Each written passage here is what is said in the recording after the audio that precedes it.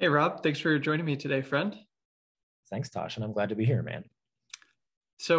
I think I found you because earlier this year I made a sort of a post about Buddhism's marketing problem and Shinzen talking about that, and you replied very kindly and said, "Hey, I've been interested in Buddhism for a while, and of course, I'm interested in marketing." And uh, after that, I checked out your stuff, and just I think there was like a day where I read or day or two where I read almost all of the stuff that you'd written in a day or two, and really loved it, and it's been really helpful for my project. So I'm happy we have this chance to kind of get to know each other better and hear more about the work that you've been up to.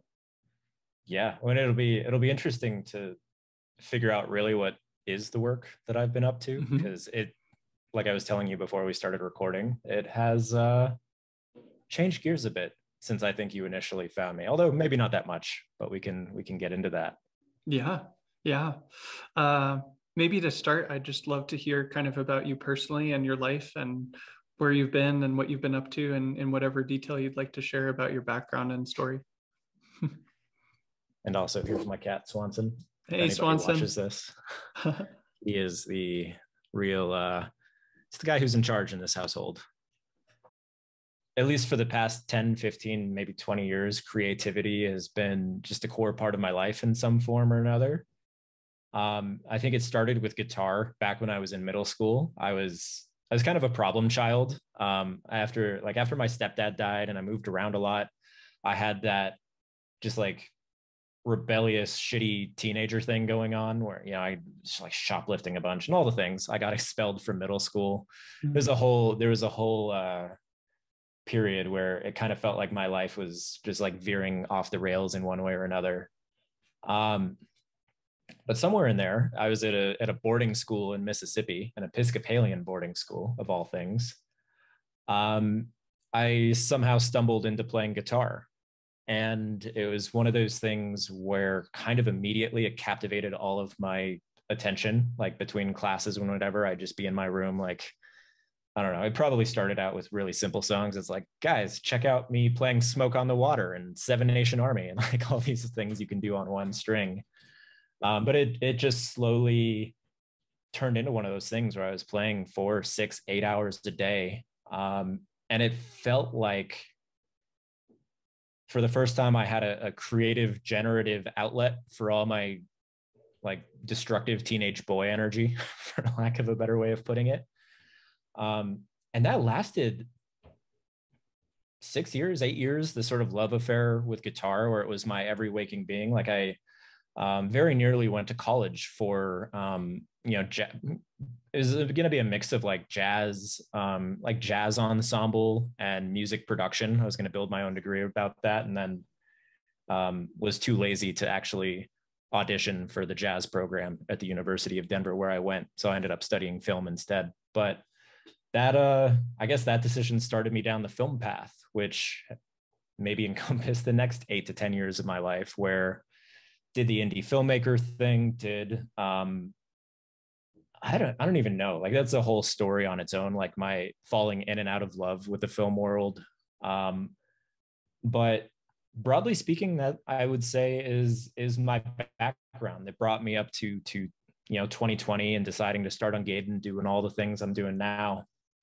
Was there's always been a just a creative streak in me, a streak of wanting to tell stories, do some sort of meaningful work in the world. And for the past 5 or 6 years, there's also been a marketing streak of me wanting to understand how to reach and connect with people and communicate in ways that are emotionally resonant and compelling. And I'd also say for the past couple of years, there's been a real cynical streak around marketing, around looking around and just being really off put about how people treat each other online, and how people treat their customers and their prospects or whatever as they try to build businesses. A lot of it is highly impersonal or impersonal. A lot of it is very manipulative. And so that's sort of been like the driving factor behind a lot of what I've been doing is how can we make all of this deeply human? How can we sort of like merge creativity and marketing and connection and doing meaningful work? Like those are a lot of the strands that have sort of led me to, again, wherever it is I am now. I'm not sure. So Can you tell me a little bit about your history of film and kind of what you did in the film world? yeah, it's messy. It's all over the place. I went to film school not knowing anything because I was a music guy prior to that, but it was always just kind of captivated by film and movies as a kid. I spent 2 to 3 years probably thinking that I would be, the next great indie director, somebody. I like, it's interesting to say somebody like Tarantino because he's like at the top of whatever, like 90s Tarantino, who's just like making edgy, interesting, weird stuff. Um, I somewhere along the way, I don't know exactly where this insight came from, but I realized that it was a terrible way to make a living. To like, I'm going to go to Hollywood and be a famous director is just, or at least somebody who's like not going to be in the Hollywood machine and wants to do things independently is like asking for the life of a starving artist, basically. So somewhere there, I switched gears, pivoted a little bit, and went all in on cinematography, on being a crafts person working, below the line as they speak. Although I guess in industry jargon, cinematographers are not below the line. What does But below yeah, the line like mean? it's I'm trying to think of exactly what the distinction is. It's there's like, I think it's everybody who's not explicitly named in like the credits, who doesn't have their own title card. Um, but I'm not sure what the actual distinction is. But it's essentially like lowly crew versus like very higher up management positions, for lack of a better way of putting it. Um, but yeah, I got really in the weeds on cinematography for a while. It's kind of an immense art form. It's everything that's beautiful about photography, like the interplay of shadow and light and composition and all of these really beautiful things you can do there, mixed with movement, mixed with moving the camera around, mixed with the added element of time. It's just such a rich and profound art form that kind of captivated me and still does. Like it's my favorite part of, some of the shows and movies that I still watch these days. But I eventually had another come to Jesus moment, maybe, in terms of realizing what a career in cinematography would mean, whether it was going to be moving to LA, moving to Atlanta, New York, one of these hubs, because I was in Denver at the time. It's not a place where one makes a go as a professional cinematographer, like unless you just want to make like, I don't know, like industrial videos or commercial videos or whatever. But there was like, one of the things that just hit me is I got really, really burned out from working on other people's sets. I got really burned out from working 12, 14, 16-hour days on projects that I wasn't crazy about. And for some reason, it just kind of hit me that I was in for like 10 to 15 to 20 years of this if I really wanted to make it to the level that I was aspiring to be. Like, you go to Hollywood, you play the game. Like it's a very rigidly top-down industry, a lot of hierarchy, a lot of power games, a lot of politics. And there's a lot of there's really no way to get to certain places in that world without quote unquote paying your dues, which I believe is awesome for certain types of people. But I projected my life outward and was like, no, I don't think that's how I want to spend every waking minute for the next 20 years. And so that was what kind of led me away from working in the film industry to sort of exploring other things. I started writing for a big filmmaking blog at the time. I started, like, that's somewhere along the way, I started picking up marketing and copywriting and all the various things that I do. And I don't know, it just created this completely different path where eventually I got sick of writing for a clickbaity blog. It was, I don't know, it was a blog in like the 2010s, like early 2010s, where it's just like a clickbait headline followed by 200 words of not really anything, but it drove a lot of traffic and they sold a lot of ads against it. So there you go. But yeah, I got tired of that, started my own website, which eventually became my first business, which is called Filmmaker Freedom.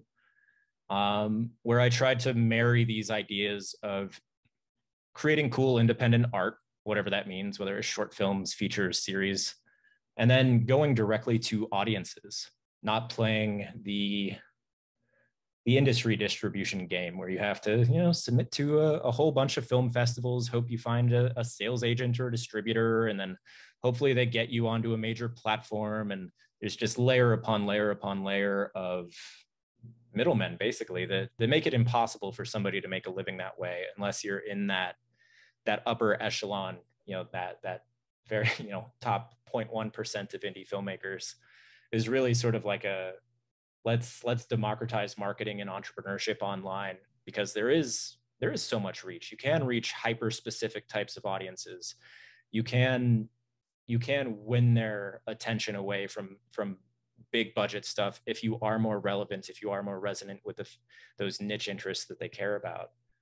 And yeah, I did that for a couple of years and then got burned out from that too. Yeah. How did the Ungated project come about? Yeah. That came about because I got burned out in the film world. I think it was slowly over time I realized that I just wasn't a filmmaker anymore. I was more passionate, intellectually curious, I don't know, whatever the right word is there, around marketing, around creativity more generally, around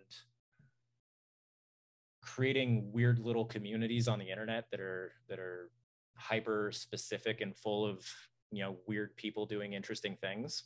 And increasingly, it felt like that wasn't a fit in the filmmaking world. So not only was I not making films myself and I didn't really have that desire or drive anymore, it kind of just disappeared on me sometime in the preceding years.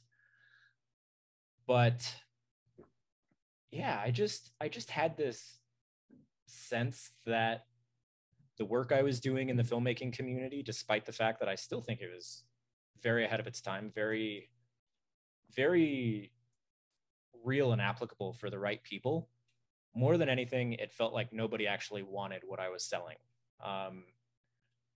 It felt like I was trying to change a culture more than anything, because there is sort of a built-in culture of you make whatever film you want to make, you take it to festivals, because these are the stories that are sort of passed down on high. These are, it's the stories of Tarantino and the Coen brothers and whoever else, Robert Rodriguez in the 90s with El Mariachi, which he made for like $7,000 or some crap. And then, and then spun that out into this epic career. And despite the fact that those stories don't really map onto reality anymore, because the world has proliferated, or like digital technology has exploded things, there's more competition, there's like all sorts of crazy things happening in this world that make it deeply, deeply unlikely that you can make a living that way. People are still emotionally invested in that narrative. And it felt like I was spending pretty much all of my time trying to change people's minds about what they wanted. I was kind of in that space of, yo, look at all the cool possibilities. If you learn marketing, if you learn entrepreneurship, if you learn to identify specific audiences that you care about or resonate with and make stuff just for them, all of that is very true. It's all very viable, but it's not what people and filmmakers in particular want to hear. And I think, yeah, I don't know, it felt Sisyphean maybe, just like rolling a boulder up a hill only to have it come rolling back down on you every night. Like, it just became a burden to try to change people's minds. And somewhere in the pandemic, like very early in the pandemic, it just struck me, I don't know, is the nature of lockdown is just having way too much time to sit and marinate in your thoughts. It just struck me that this is not what I want to be doing anymore. Yeah, but that spark of creativity, that wanting to help people do interesting, vibrant, delightful, weird, creative work on the internet and actually make a living with it, like that fire was still burning bright. I think it just needed to be disconnected from the film world, because I don't know, that's not to say that there aren't filmmakers who can still benefit from what I'm doing, but broadly speaking, it feels like I just needed to make a clean break because it's kind of suffocating, for Mhm. lack of a better word. Yeah, and it sounds like, the kinds of ideas that you had were far more broadly applicable than just the film world. So Yeah. um, I'm glad you did that. I mean, if you just stuck there, I might not have found you. So um, what what would you say is the like guiding intent or the aim of Ungated and the kind of content you're trying to produce there? Mm. This is one of those areas where I feel like if you'd asked me this a year ago, I would have said one thing, and now I'm going to say something completely different. Actually, I'll just give you both answers. That might be fun. Is just to see this transition that's been happening, or transformation is a better word. A year ago, I would have told you that I wanted to make the missing instruction manual for 1,000 True Fans, which I think I still actually do. But And can you just say my what that is in case someone's not familiar? yeah. So 1,000 True Fans is Kevin Kelly's like super mega famous essay that posits to make a living as a creative person, a writer, a filmmaker, a podcaster, a YouTuber, etc. You don't need to reach millions of people. You don't need to reach the crazy massive scale that was a prerequisite for succeeding in previous eras. Um, Instead, you only need what he says is 1,000 true fans. A true fan is somebody who will buy anything and everything you make. I think the definition he gives is like somebody who will, buy the super premium top tier box set version, or who will drive 300 miles to see you perform in concert and then buy a shit ton of your merch. There are people, for lack of a better way of putting it, who you have deeply bonded with, emotionally connected with, resonated with so fervently. I don't know if that's the right word either, but people who've resonated with to the point where they're like, hell yes, I want anything and everything this guy does, and I'm willing to throw money at him hand over fist. But like that's the idea: is you find 1,000 of these people, um, and you can make a living. And the math is what, $10 a month, $100 a year, from these 1,000 true fans, and you have yourself a healthy 6-figure income or something near it.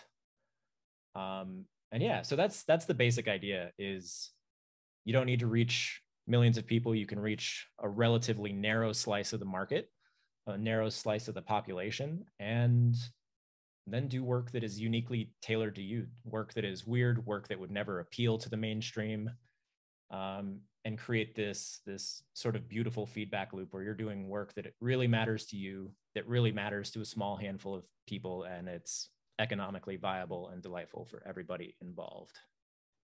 Mm. So originally you're trying to create the instruction manual for how to do that. Yeah. And as I say all that, I still am, right? Like it's still about doing that. I don't know. I think I'm more in tune with like weird work now, doing work that is really kind of edgy and fun and intellectually stimulating, and following those intellectual rabbit holes that you find, all the way to the end. And I think the distinction that I would make is that a year ago, I was very traditional in my marketing thinking. I was influenced by the direct response world. A lot of I don't know if that phrase rings a bell for you, but it's essentially people who are selling shit on the internet. There's two I guess styles of marketing. One is like brand advertising or brand marketing, where it's just we're going to get our brand or our image or our message out in front of people. No need for them to buy. We're just like planting seeds and creating awareness and repetition. And then direct response is putting messages out into the world to get people to buy shit. It's like when it's like you land on a sales page, or you see an ad that leads to a sales page, and all of it is measurable. All of it is, yeah, I think that's the big thing, is it's measurable. You can measure what this ad is doing. You can measure how many people click through, how many people actually buy, yada, yada, yada. So that's where I spent my last 5 to 6 years in business, is really in the direct response world. So learning how to do copywriting, learning how to set up funnels, like email marketing systems, learning how to write sort of like persuasive, slick, emotionally compelling copy, all of these things. And I think that was going to be like the intellectual foundation for the initial iteration of Ungated. Was like, I'm going to teach creative people how to use these tools of direct response, of whatever else, to build a relatively mechanistic business, something that functions in the way that you think it should. Like, you put something in one end, something is a really bad description, but I think mechanistic is the right word. Ungated now, and the way I'm doing this 1,000 True Fans thing now, is about being playful and giving fewer fucks and not trying to control things, and leading from a place of friendliness and generosity and weirdness, and not fitting yourself into anything rigid, not trying to be like, this is my niche, I am the such and such guy, but instead letting your freak flag fly, for lack of a better way of putting it, and just being weird and vibing on the internet, and then making a living from that. And it's not mechanistic, it's very organic, it's very complex. There's so many factors involved in that you can't necessarily control it in the way that you can with direct response marketing, which is really, really interesting to be even saying that, coming from the background that I do. But I guess I've just experienced I guess I've seen the light. I don't want to be a direct response guy anymore. I don't want to. Yeah, I think I don't want to treat people like data. I don't want to like measure the people coming into my world. Like, what's the conversion rate on my email list? Like, no, I just want to make friends, make cool shit, make a living from it, not be too anal about it. It sounds like you're still, if I'm hearing this right, that you're still sort of guided by giving someone sort of practical instructions for how to do the 1,000 True Fans thing, but there's been a shift from like maybe like a mechanical approach, as you said, of like follow these steps, to like more like be yourself on the internet and have fun, and then that will attract the people that are the right people to be engaging with what you're doing. Yeah, that's a very clear sort of summation of it. And it's interesting that I used to be very prescriptive in how I taught these things. Is like, I had a series of tools, and like, here's the process for finding a niche, or finding a small subculture or subsegment of the market that you can serve. Here's the research process. Here's how you document everything. Here's how to think about creating content. Here's how to yada, yada, yada, all the way on down the line to selling. Like, it was very mechanistic, very prescriptive, very direct. And it came from this place of wanting to control things. And what I'm realizing now is that in this, like, when playfulness and creativity and being yourself and vibing and whatever all these words are, like, there's no playbook for any of that. So it's interesting that I am still trying to teach. I am still trying to create some, even the word systems doesn't necessarily feel right. I think recipes might be a better metaphor. Is like, I think I'm more concerned with people building things that feel deeply resonant and fun and enriching to them. And what feels enriching to them is probably going to be something completely different than what enriches my life and what delights me day to day. So for one, there's an element of just giving people permission to go off the beaten path and not follow all the marketing best practices, and not build their business into a mirror image of what they see a whole bunch of other YouTubers or writers or whoever doing. But just to build from this first principle of build something that feels good to you. Craft your business in such a way that you enjoy being in it day to day. Because that was a lesson for my first business too, is I just did a lot of things that I saw other people doing that I assumed this is how business is done, so I'll do that too. Then I didn't enjoy it, but I was stuck in an abusive relationship with it because like that's how I thought things had to be done. But this whole year it's been like, oh, I don't have to follow any of that advice that drains me. I'm just going to dick around and experiment and find other ways to accomplish the same things that I find, rewarding for their own sake. So that's one piece of it. The other is what I'm tentatively calling inside out business, which is really just this, like it's about sort of like deeply introspecting and understanding both your, like the various facets of yourself, your values, your worldview, all of these things that, for lack of like, should be the foundation of a business that you enjoy running, right? Because you have to serve other people, you have to create things in the world to get attention, but what you create should be a reflection of yourself. And I think this was true for me, is I didn't necessarily know myself until the last year or two. And the more I knew myself, the more I was able to find the type of people that I wanted to serve. The more I knew myself, the less I got in my own way, the less I don't know, just relied on other people's answers for how things should be. And the more I was able to trust that what I was doing was the right path for me, even if it looked nothing like what everyone else was doing. So that's kind of the first step for me, is starting from a place of introspection, understanding your worldview, your values, and then using that as sort of the raw ingredients for whatever these recipes are that I create. Does that make sense? Is that a cogent way of explaining what I'm up to? Yeah, I think so. I mean, I think part of the reason I have a basis to understand it is sort of my own journey with these things, and then also seeing people that you've worked with or just other people doing this online, and like it makes a lot of sense to me. I would be curious to hear.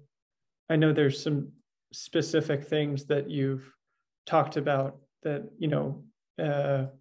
maybe I read about when I first read your material, and I imagine that how you think about them may have shifted with this kind of larger perspective shift that you're talking about. But I'd be curious to hear about them, and you can share whatever you like about, like, oh, I don't even think about it that way anymore. But maybe we can kind of run through some of these recipes, as you say, and see what you think about them. So I know one of the things that you've talked about is niches, and it seems like you used to have a pretty strong perspective on that, and maybe that's changed. But what would you say about niches now, and the role of those in being an online creator?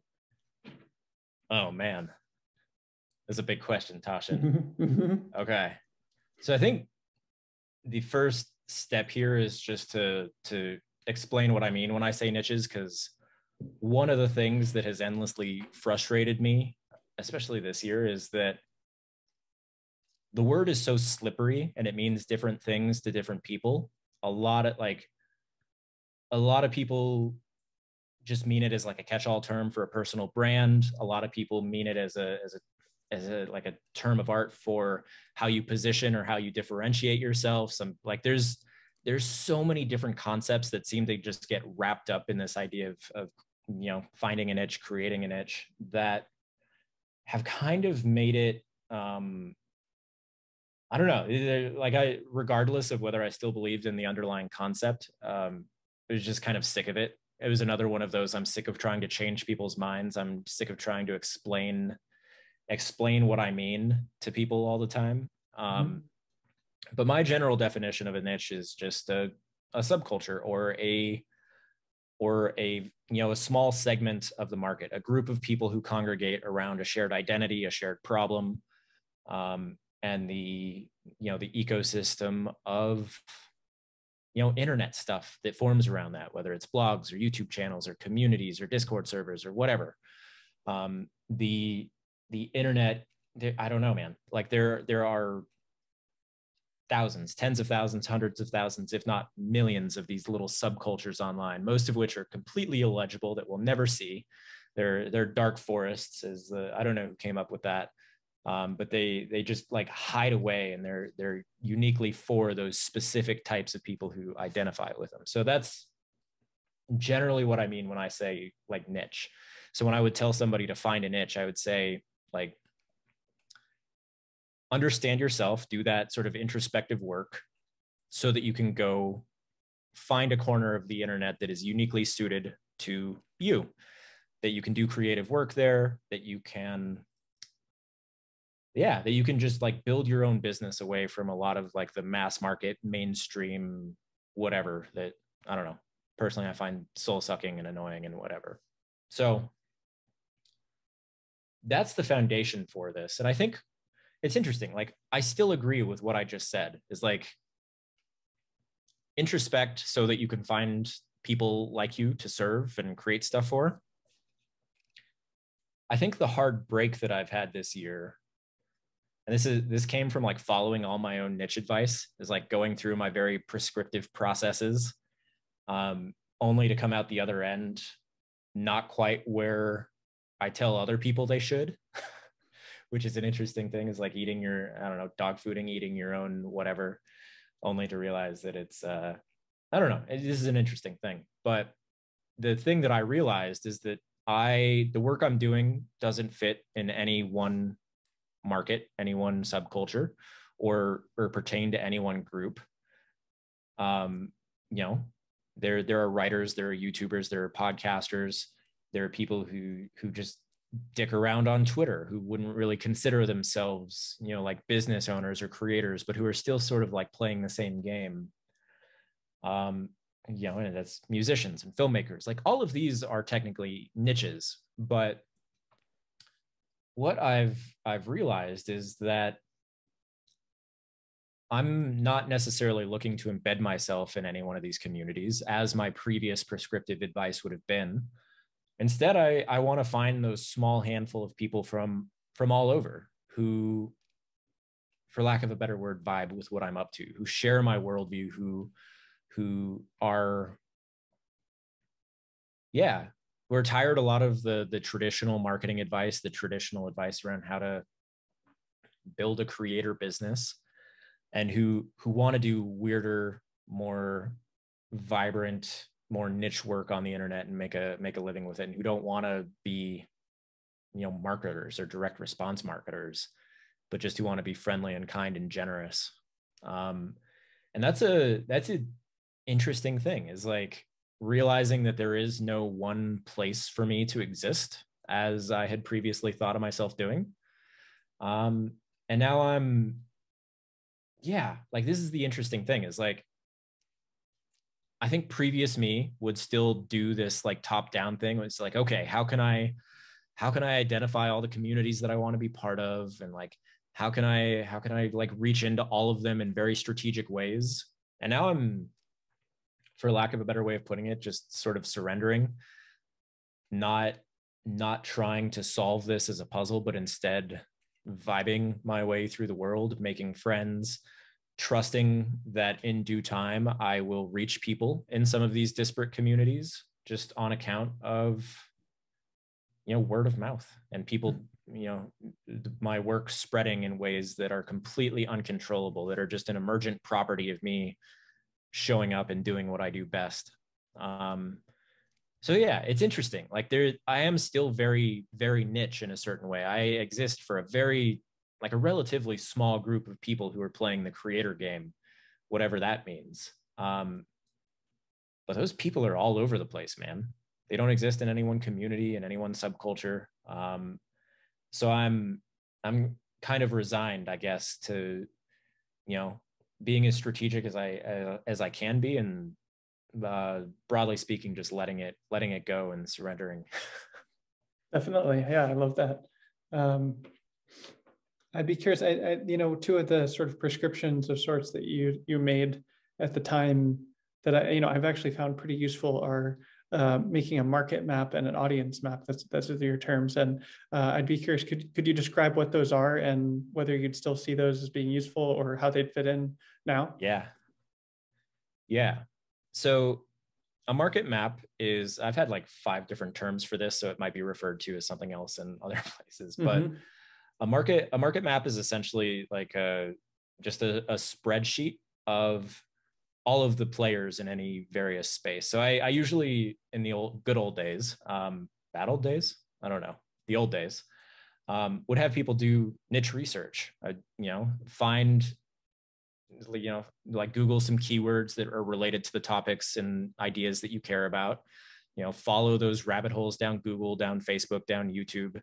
Document the blogs, the podcasts, the YouTubes, the influencers. That's a word that I don't know. It's a terrible word. The basically everything and anything pertaining to that space, so that you have it all in one spot. And they're like, I don't know. I have a pretty sweet Notion template that is probably floating around out there. That is, I don't know. There's just a lot of things that you can do with it. Whether you want to use it as like like the basis for a CRM, so that you can start reaching out to these people. Whether you want to use it as like the basis for a content promotion system. Like I had a Notion template for that as well, where there's a couple different Notion databases talking to each other. So it's like, show me all of the communities that are related to X, or all of the Facebook groups that are related to X. And then you could, go visit those places and share your content and whatever else. So there's a lot of cool things that you can do with that initial, very tedious research that make the process of building a niche business a lot easier, and give you just a clear map of, like whether for one, whether there actually is a niche here, whether there's a vibrant, thriving subculture, how big it is, how many different types of players, and yeah, just like all of these things that are very useful to know if you're trying to build a business. And also, like, how are other people talking about these topics? How can you position yourself against them? How can you, like, it is deeply, deeply useful. And I don't know, like it's interesting. I can't discount anything that I did in the past, because it unequivocally worked. It just doesn't seem to fit where I'm at now, and how I want to show up in the world, and how I want to spend my time. It's a very top down approach. It's very much about having control, having certainty, having it is really about creating a sense of certainty, is the way I would put it. And I think maybe a little context here is that, coming from the filmmaking world, that was almost a prerequisite, because films are wildly expensive to create. They take a ton of time, and then you end up selling them for like $8 on iTunes or some shit. It's like the most economically nonsensical thing that you could do. So you really had to have a sense of, is there a market for this? What are the various vectors that I can get into that market, and yada, yada, yada. Like, for that particular context that I was operating in for so long, all of this kind of stuff was essential. Taking this bottom up, I'm just going to wing it and surrender to the universe approach in the film world is probably very dumb. Mm-hmm. Mm-hmm. So that's a market map. It's just basically like a Notion database, or a like a Google sheet or whatever, where you document everything that you find around a certain topic. An audience map, on the other hand, is, I would call it a psychographic exploration of the people in your niche. So maybe a market map is about seeing this space from like the 20,000 foot view looking down, whereas an audience map is about the people, and how they think, and how they feel, and what they care about. And really what this is about is a different type of research, where you get in the weeds, you listen to people, maybe you have conversations. It's really about understanding the internal. It's a document that helps you understand and map the internal world of the people in the space that you're going into. So what are their heartfelt desires? What are the things that keep them up at night? What is the insider lingo or jargon that they use in this space that wouldn't make sense in any other context? Broadly speaking, like, who who do they want to be? Where do they like, who do they stand against? Like, who are the enemies and the internal narratives? And you can keep drilling down in all sorts of interesting ways here. But really it's just about understanding the people you serve, not as a demographic. So not as like, this is like white guys age 21 to 35. It's like, no, who really are these people from the inside out? Like, what do they care about? What's their emotional landscape look like? Because that's the kind of stuff that unlocks basically everything you want as an intentional business builder or an intentional marketer. Like that's where all the answers are for what kind of content should I create that will actually get people's attention and get them to actually give a shit rather than just like scroll by it on their Twitter feed or whatever. That's how you determine, like, if you're building products, like, oh, people really seem to struggle with such and such, and there aren't really good existing solutions out there. That would be a great place for me to dig in and build a course, offer a coaching service, offer whatever. It's essential for writing things like sales copy, because it's at the end of the day, like, the old copywriting and marketing maxim is that people buy things for emotional reasons, but use their smart thinky brains to come up with like great logical sounding reasons for why. But it's a deeply intuitive and emotional process, is making that decision. And if you have this document that has basically charted out everything that your people care about and what keeps them up at night and what their desires are, and et cetera, like, all of that is already there for you. Like, you have all of the answers to be able to communicate effectively and resonantly. And it's, my God, cat. Hey, get down. I'm gonna spray you. Oh, he doesn't care. But yeah, that's an audience map. Is just this it's about the internal world and just getting it all down on paper and basically researching. Like, you have to immerse yourself in this world and observe how people are in their natural online habitats and have conversations to find this info. So it's something that you sort of build over time. But it's a very, very, very, very useful thing. Would you still recommend those tools, or? Yeah, I think for some people I would. And it's one of those things, like, if certainty and having control is a top priority for you, I know of no better ways, like, especially if you're trying to build a business, you're trying to do things that work, like, reliably. Hold on, I gotta get this cat down. It's like knocking books off my bookshelf and doesn't like it that I'm talking to somebody besides him. Mm-hmm. Won't allow it. But yeah, these are good tools for people who want certainty around their actions and how they spend their time. They're they're also really great for speaking directly to a specific niche, because that's what they're designed for, is like, you have a very clear idea of who you're talking to, where they exist, et cetera, et cetera. But yeah, it's just interesting that I don't think that I would use them at this stage in my journey, just on account of how much I've basically surrendered control, how much I'm just trying to show up in ways that I think are fun and fulfilling on their own and playful on their own. And yeah, I don't know, man. Like, I think it's one of those things that's going to change from context to context, but I believe heartily that the tools are valid, the tools are useful, the tools do exactly what it says on the tin and can lead you to, yeah, they can also lead to building like a really vibrant, meaningful business. Like, it's not like I'm distancing myself from these things now.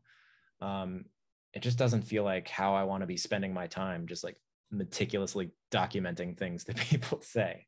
It's like, no, I'll just show up and shit post on Twitter and generally give fewer fucks. And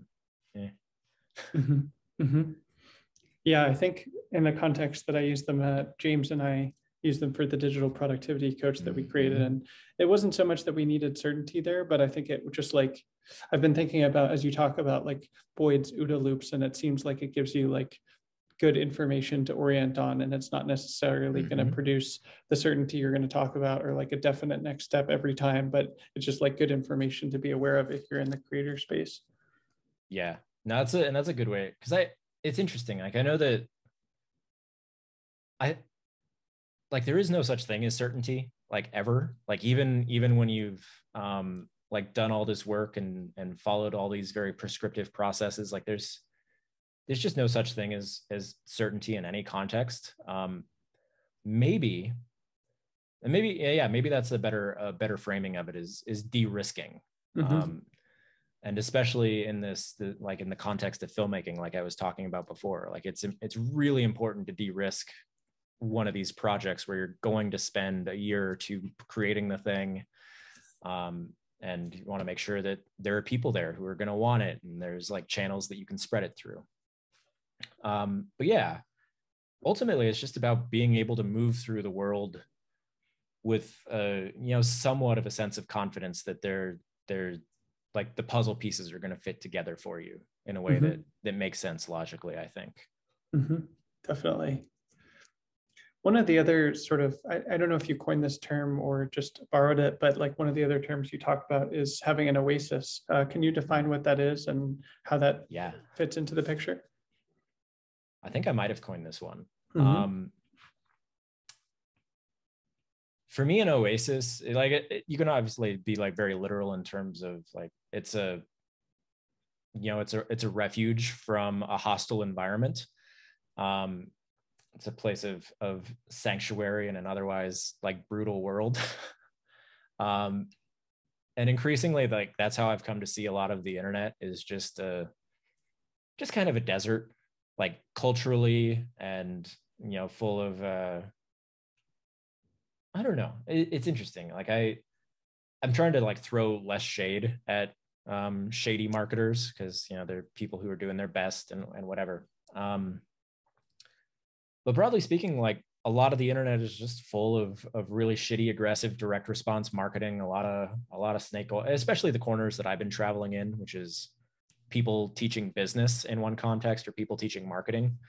There's so many big promises that are never lived up to, so many best practices that when followed are both not fulfilling for the vast majority of people, but also lead them to doing just kind of mediocre, half-baked work because that's what they think will work or produce the outcome they're after. And it's led to vast swaths of the internet corners that I am traveling in to feeling, again, just kind of like a desert, kind of lifeless, kind of bland, very boring.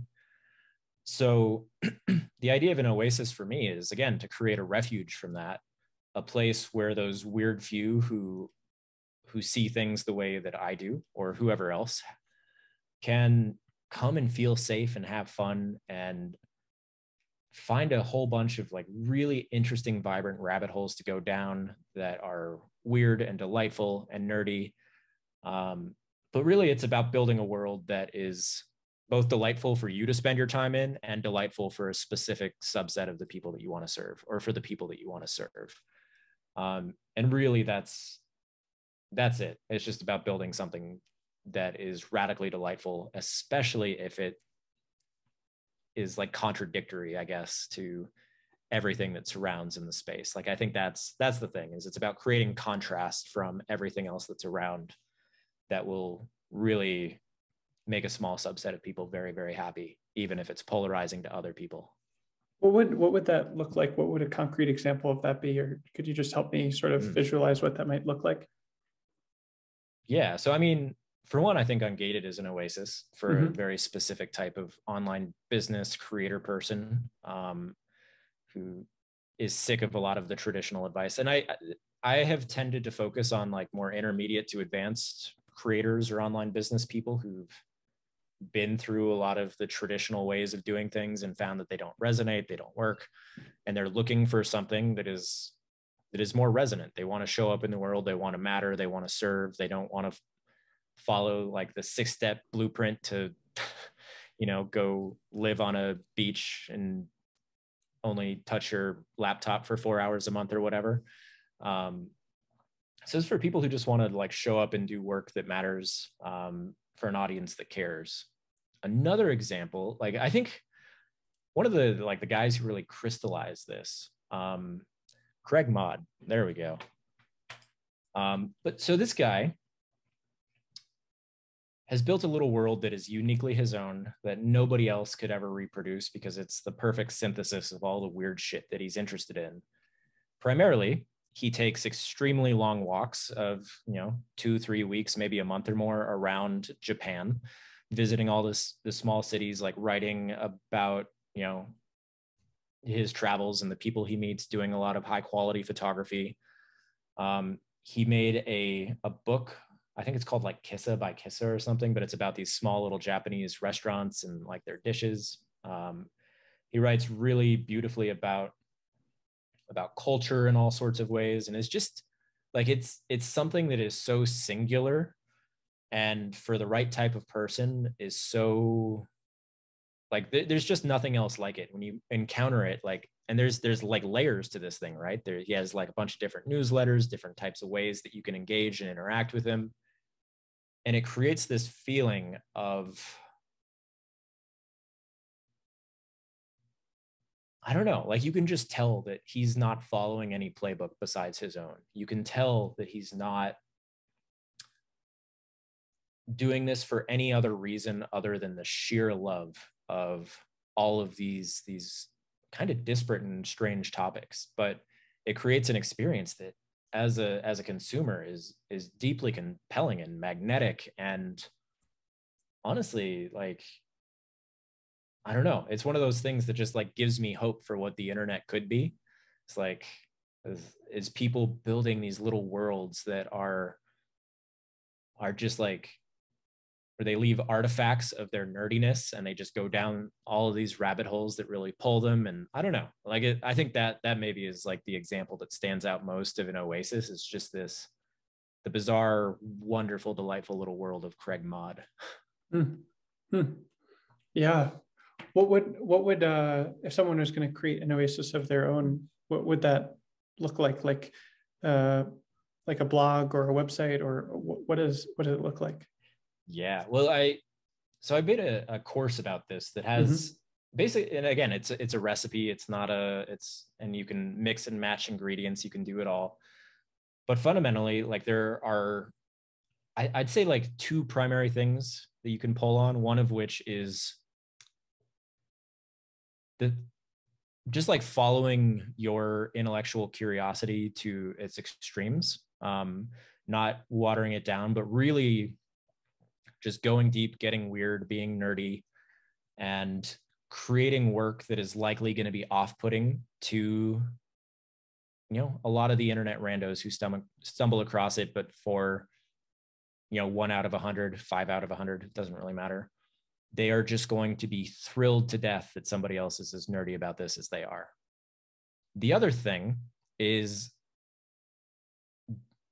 basically like harnessing an awareness of the things that annoy people in your space, is understanding all of the best practices, all of the things that other people are doing that they rub everybody the wrong way, but because everybody does them, nobody really speaks up. There's just an assumption that like this is the way things have to be, and doing the opposite. Like, so I don't know, this is one of those things for me, is like I never, like, it was just Black Friday like a week ago, and like I have never and will never run a Black Friday sale, and I will never do, like, I don't know, like that's the thing, is like it's one of those things where I will come out and say that, and I'll say like, here's why. I don't want to protect your inbox. I want to be a place of sanity, and not like just contribute to this feeding frenzy that happens across these days. And another example is like I just don't run sales period anymore. Like I think I ran my last one about a year ago, or maybe a little bit more. And it's one of those things that like now, just like I have things for sale. People can do a scholarship with me if they want, like can't afford something. Like I will happily just give anybody anything that I have. But broadly speaking, like I don't want to create those types of emotional triggers in people, which are extraordinarily effective for driving sales, for generating revenue, but that ultimately leave a lot of people feeling like their brain just got hijacked. And it starts from a principle of like, if somebody wants to pay me in any context, I want it to be because they genuinely want to pay me, because they vibe with me, because they really want the thing that I'm offering, not because there's some flashing countdown timer that's like, you have 30 minutes until your 50% discount goes away forever and it's all a big sham. Like, there's just never going to be anything like that in my world anymore. And not only do I act that way, but I also call it out. Like, I explicitly call out all of the dumb bullshit that I see in the marketing space that I don't know, like it's one of those things that like a lot of people are thinking it, a lot of people are annoyed by these things. But when somebody comes along and puts words to it and is like, yes, that is annoying, that is garbage, that is not a nice way to treat other human beings, it deepens that bond that I have with those people, or who see it the way that I do. And it pulls them deeper into my world and creates a sense of trust that is basically the foundation for everything I do, is just creating trust with people and these long-term reciprocal relationships. Mm-hmm. Yeah. It sounds like these are just coming back to what an Oasis is, if I'm understanding correctly. It sounds like it's sort of like a place on the internet that is your home, that has your content about the things you're interested in, presented in the ways that brings you delight, and isn't necessarily bound by the norms that other websites might have about their content. Mm-hmm. Yeah. Yeah. And I think, hi, Kat. It doesn't have to be one website. It can be this loose collection of disparate channels and places. And like, it's interesting, right? It's like, I increasingly think of like everything I do is just kind of one Oasis. Like, we might talk about Citizen Within at some point too, Mm-hmm. which is another website I run. Mm-hmm. Like, that in and of itself is kind of an oasis for a person of certain political persuasions, I would say, or it's just like a certain sense of exhaustedness about political discourse. Mm-hmm. Like, that's meant to be a place of refuge from all the dumb culture war bullshit that makes politics so exhausting and terrible. So I don't know. It's like there's different pieces and there's different layers of the ungated world. Like, you might encounter me through Twitter initially and be like, I don't know, maybe it's like, oh, this guy's very irreverent or whatever. I don't know what people think of me on Twitter, or even what I think of myself on Twitter anymore. It's a very strange place. They come to the website, like, that's a whole world, but then there's a community, there's courses, there's coaching, there's like all of these like layers of an onion that all contribute and that all sort of deepen the experience. And that maybe that's a different thing than the Oasis concept. Maybe I'm mixing and matching too much, but yeah, I think this, like, the idea for me is just it's about building a world, and there can be different aspects of it. There can be different, or it could even be multiple worlds. Like Michael Ashcroft, right? He's got his sort of like Alexander Technique blog and whatever, but he's also got his own, and they're loosely connected. They're kind of permeable, but like they're just and I think he calls them like different gardens in his oasis. Like, there's so many different metaphors that we use for these things, but yeah, I don't know if that clarifies anything. It's basically, there are no rules other than do what you think is really cool and don't do what everybody else is doing, especially the annoying things that nobody likes. Mm-hmm. Mm-hmm. Yeah, that's a good definition for it. I know one of the other courses that you created recently is something you call Stand Out and Connect. What is that course about? So broadly speaking, this course does what it says on the tin. It helps people stand out in relatively competitive spaces. So, like for you and James, like the productivity space is a nightmare. There's so many people competing and doing different things.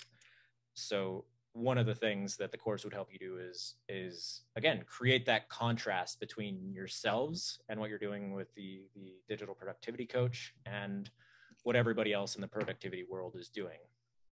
So contrasting is one piece of it. The other is connection. It's about building emotional connection with the people you seek to serve, to use like some Seth Godin language. The main process or tool or strategy or whatever that I teach in that course is something that I developed called fascination stacking. And this is going to require a little bit of explanation as to what the hell this thing actually is, but I hope it makes sense. So I think about this idea of what a fascination is, like a singular fascination. I think of it as a point of emotional resonance, like an idea that you talk about or a way that you show up, something about you, something about what you talk about that deeply resonates with the people that you seek to serve. Like, and that's a big thing. It's like understanding who it is that you're going after, and then finding these fascinations, these points of resonance. Fascination stacking is stacking a whole bunch of these fucking things on top of each other, right? It's this bottom up process. And that, like, this is where I think it's actually very, very, I don't know if revolutionary is the right word, but if you spent time thinking about positioning and branding and differentiation, so much of this stuff is top down. It's about, we're going to create this brilliant strategy to separate ourselves from all the competitors and build a blue ocean, and yada, yada, yada. My general take is that you can't think your way into a differentiated, resonant brand, but you can build your way into it over time by interacting with your market, creating things, seeing what actually connects with people versus what you think will, because very often those are very different things. You'll put something random out into the world that is you just being like, it's a thing that I'm putting out that will really strike a nerve and get people talking, versus this thing that you spend like 2 weeks just like meticulously crafting because you're so sure that it's going to connect with people, and then it's just crickets. Like, that's pretty common to the creator experience no matter what you're doing. So it's really about building, or maybe even like weaving together a tapestry of fascinations over time, all of which will lead to you being like people encountering your brand, you will feel different. Like, that's the thing, is like, you might not look different necessarily, but if they encounter your content and they are the right type of person that you're trying to attract, you'll be magnetic in a way that really nobody else is, because nobody else is building on these signals over time. And I don't know that I did a lot of justice to the idea, but there's a bunch of other stuff in the course in terms of like how you find these, like how you extract them from yourself. Again, like that interest, like that introspection. There's talk about market research, how to build on what your competitors are already doing well, and how to position yourself against them. There's and then there's also just ongoing market research in terms of talking to people and being an observer in your niche. So it's a lot of the same stuff we were talking about before in terms of audience mapping, but yeah, it's all deeply bottom up at this point. It's all about understanding the different things that tend to resonate with people, and just weaving together a tapestry of ones that make perfect sense for you, that nobody else in the world is going to be able to replicate. And yeah, it's pretty dope, I think. Yeah. So it's sort of the content you created, it's been more reflective of this sort of bottom up approach that's reflects the shift in thinking that you've had over the year. Yeah. Yeah, I'd say that's one of the big ones is just realizing that and again, it comes back to surrendering and letting go of the need to control things, and just following intuition, seeing where it takes you, seeing how you feel as you do these things. Because I did the top down thing for so long, and it just never worked for me. It never led to me feeling like I want to feel in the world and living my life in the way that I think is fulfilling. But if the last year has taught me anything, it's that building a business can feel good. It can be fun. It can be playful. It can be increasingly enriching over time as you keep experimenting and iterating and learning and all of these things. But when you try to plan your way into that, it very, very rarely, if ever, like it's never turned out well for me when I try to plan my way into that. But when I give up the need to control it and just sort of experiment and iterate and learn and grow and test all of these assumptions and learn that they're wrong and then try something else, like it leads me to places that are way more delightful and way more resonant than anything that I would be able to plan my way into. Totally, totally. I know one of the projects you've worked on recently has been sort of interviewing Michael Ashcroft and working with him to kind of understand what's been happening with his business. And, I was lucky to have Michael on the podcast recently and have, really benefited personally from his course. And I love what he's doing. And I'd be curious to hear from you kind of what you were seeing in the way that he runs his business that made you want to focus on his work in particular, and what you've learned from working with him. Yeah. So I'm just going to come right out and say that Michael has been maybe instrumental is the right word in like whatever the hell this internal emotional transformation that's been happening over the course of 2021. I hired as my coach back in February or March of this year, and we've been working together ever since. And I'd say since like maybe May, I've also been working with him on his business. The thing that attracted me to him initially, I don't know, I followed him on Twitter because he's really just like funny and weird and goofy on Twitter, was just the uncanny success of the Alexander Technique course. It, like, coming from a traditional marketing background where, like, I think in terms of funnels and launches and all these crazy things, to see somebody like Michael come along with this wildly esoteric course about a topic that nobody knows really anything about. And I have some theories about why it's so attractive, is like the fact that it is so mysterious, I think creates this tension that people just have to find out like what all the fuss is about and like what's going on there. So that's something interesting that I think Michael is channeling, is just like the illegibility of Alexander Technique, and the fact that it is so hard to put into words creates this almost unbearable sense of curiosity. Like that's what it was for me in the beginning. It was like, what the hell is this thing? I know that I like the benefits that he talks about and the various things that it can do, but what is it? So I think I got a little off track there, but essentially coming from my very mechanistic marketing background and seeing this goofy guy with an esoteric course selling an insane amount just by shitposting on Twitter and mentioning it briefly in his Substack newsletter was kind of eye-opening to me. Because frankly, he probably made more just in 2021 with this course than I did in my first like 2 to 3 years of running an online business, by not really trying that hard. And I think that's underselling Michael, because I know he did a lot of work to like interview people and like lay the foundation, and he ran some workshops around Alexander Technique beforehand to like figure out how you could teach this thing that is traditionally taught in person, how to move that online.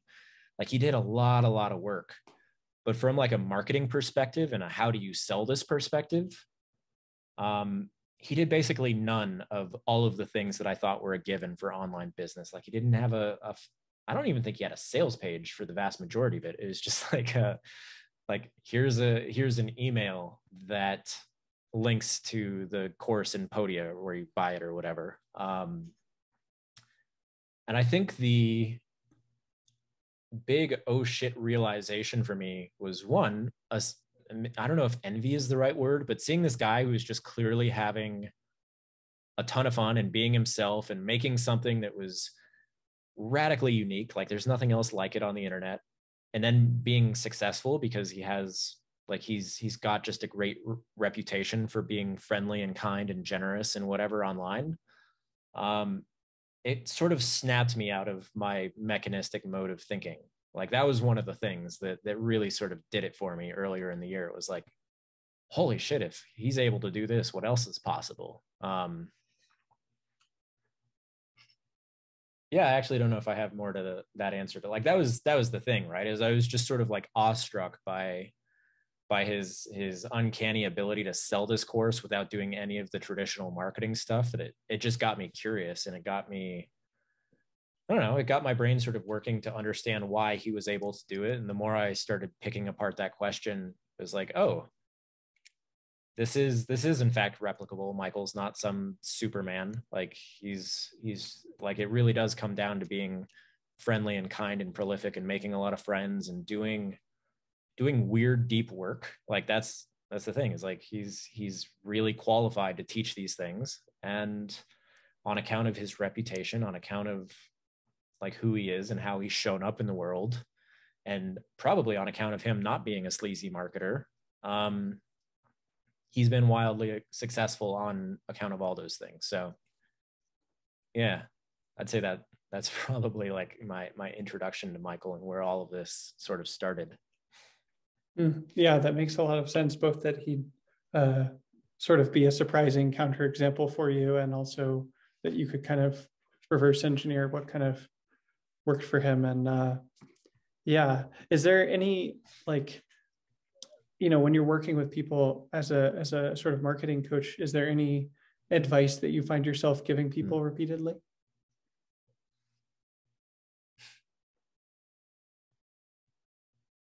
Increasingly, it's follow your intuition and see how it goes. Now that I'm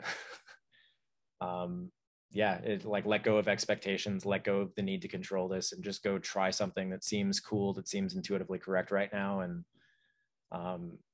yeah, be open to different things that might happen when you do like that. And it's interesting because I, again, coming from like the mechanistic prescriptive background, like I used to have really precise bits of advice for people in basically any conceivable scenario that they might come to me with. But more and more, I'm realizing again that I want people to build something that looks nothing like what I'm building in the world, something that, is reflective of their values, their worldview, their sense of creativity, their whatever. And when I give hyper prescriptive advice, what I'm doing is imposing my worldview and my values on them. And that no longer seems like a generous thing to do, or a meaningful way to show up.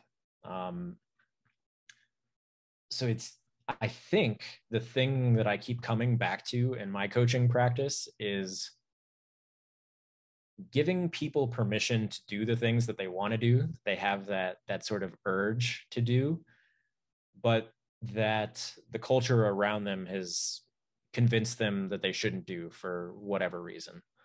I'm trying to think of a good example of this, but yeah, none's really coming to mind other than just like I don't know. Like there's a woman I talked to today who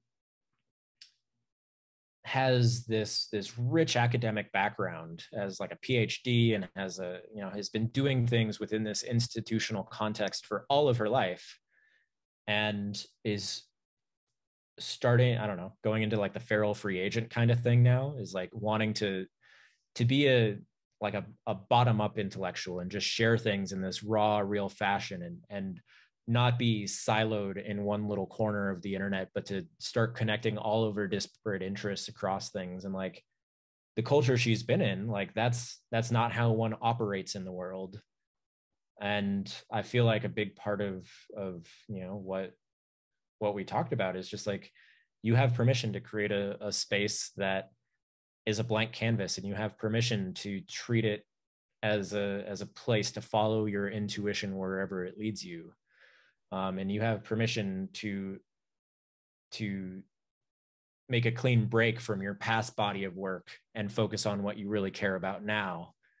And like it's crazy, just like, and I don't know, like working with Michael, like the amount of things that he's given me permission to do that I already wanted to do, but somehow I was talking myself out of, but I just needed somebody else to give me permission because our brains are stupid. Like, like it's crazy. Like I think a lot of us are just waiting for permission to go after the things we want. And for whatever reason, it's hard to get that permission from within. Like generally we only trust it when it comes from some external source. Mm. Yeah, the example that came to mind for me as you're talking is like, I mean, I don't know what it was like for him, of course, but I imagine that for Michael, like, having trained in a physical environment to learn the Alexander technique, that there wasn't anyone that was going to give him permission or the suggestion to be like, oh yeah, you could create an online version of this thing. And yet the fact that he's done that has been, such a gift to the world, I think. And yeah, to like give people permission to create the thing that they're thinking of, if it seems interesting or valuable, even if no one else has done it before, seems really valuable. Yeah. Well, that's what it comes back to this theme of a lot of the internet is so boring. It's full of the same types of people it's actually not the same types of people. It's just memes of what content should be that sort of like perpetuate themselves and get us all following these best practices. And we end up making like tweet threads that look like the next Think Boy tweet threads. And like, it's just a whole thing. But like, I kind of want Ungated in some way to be that pattern interrupt that gives people permission to be weird and be edgy and be to follow those bits of themselves that don't neatly map on to all of the best practices and ways that everybody else is showing up, because counterintuitively those are the things that will help them stand out. Those are the things that not only will they enjoy doing, but will make other people gravitate towards them, because they are unique, they are differentiated, and they are authentic in a way that so much content isn't. It's kind of profound that all it takes is that little click of, yes, you have permission to go be weird.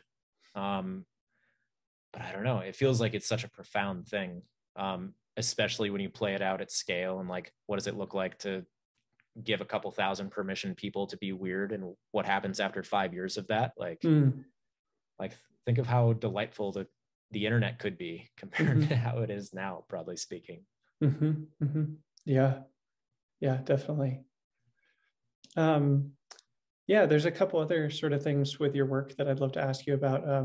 I know for a while you were trying to do a kind of gift economy experiment, and if I recall correctly, you sort of shut that down. And I'd be curious to hear what you tried there and what you found. Yeah, this is a big one. This is one of the things that came about from just like a year of experimenting and being open and being like, fuck it, I'm just going to try cool things. I think I came across the gift economy idea maybe from the Stoa. Well, you probably know the Stoa. They do gift economy coaching sessions, and I sort of read up about it and was immediately captivated by the concept. And I think I don't remember how, but I stumbled into Charles Eisenstein's universe. He has a book called Sacred Economics that, like, there's a whole lot of shit going on in that book, that most of which is over my head. But like, fundamentally, one of the core things he's aiming at there is, transitioning from a market economy to gift economies at scale. And it just resonated, this idea that we could offer our services, our products, whatever it is that we do in the world, in the spirit of a gift, as something that we give of freely with no expectation of return, knowing that it creates bonds of reciprocity with the people that we serve, and that it bonds us together in ways that are effective for long-term relationships, and not just like one-off transactions where we can just effectively be strangers. And like, there's a lot of room for that. There's a lot of utility in that. The world economy wouldn't be what it is without impersonal transactions, right? But I was just sort of so captivated by this idea, and it felt so just resonant right out of the gate, that I was like, fuck it, I'm going to transition my entire business to this thing. And I did. I basically made all of my courses, all of my one-off coaching sessions, and basically everything else that I do available on a choose your own price basis. And I set up some systems to, because this is one of those things I've known for a long time, is that people, generally speaking, don't value free shit that they get on the internet. Like it's just a true thing, generally speaking. So I tried to set up systems to basically like filter out people who aren't actually interested in the products or the work I'm doing. So I don't know if you ever saw my fancy gift economy chatbot system thing that I built. It's pretty goofy. It showed up like, hey friend, I am RobBot. I'm going to walk you through the gift economy process. And it would, you click a button, it would explain like what I'm doing and why I'm giving things away for free and etc. And it'd be like, which course are you interested in today? And if it was like, find your niche, it would then, send you to a couple of forms that you would fill out. So it's like, what have you tried in the past for niching down, for identifying who you serve, for whatever. But it was essentially qualitative research for me and getting people to think about the problem that this course would actually solve.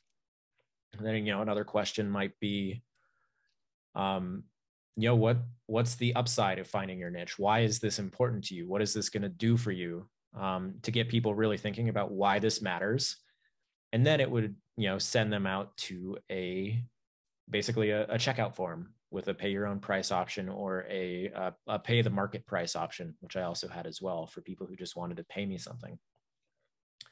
So the thinking behind all of this was, I want to filter out people who aren't serious, because I knew that offering free shit on the internet would attract a lot of unserious people. Like it's just sort of the nature of the thing. And to really get people not only indoctrinated, I think that's the wrong word, but to like share the thinking behind this, because it is a pretty radical model. And then make them think about the actual products and problems that they solve or whatever before they actually get to the point where they can pay me or not pay me or whatever. So it was all really cool in theory. Like I built it out, like it all worked as it should or whatever, but it took me, let's say 5 months, maybe 4.5 to 5 months to completely shut this experiment down and go back to just putting things behind a paywall. And the biggest reason is that it ended up with a lot of unserious people in my world, despite my best efforts to filter them out. Like there were a couple times where somebody would tweet something that I had, or like tweet a link to one of my courses. I'd get a surge of like, 30, 40, 50 signups. Very few people would pay on the front end, which is something I was expecting. But then I could go in and like look at whether people were actually engaging, or even whether they had actually signed up for the course, or whether they had just gone through the checkout form and then like ignored the like, here's your stuff email that comes afterwards. A lot of people hadn't even like clicked that and created an account in my Mighty Networks, whatever. It is really dispiriting that, I don't know. I think the thing that really struck me is that I had just like this intuitional sense that my business was becoming less enjoyable. I felt less inclined to be in my community and to show up and to talk to people. I felt less inclined to create cool new stuff. I felt just generally less excited to serve and show up and be there, largely on account of the fact that the gift economy model, for better or worse, let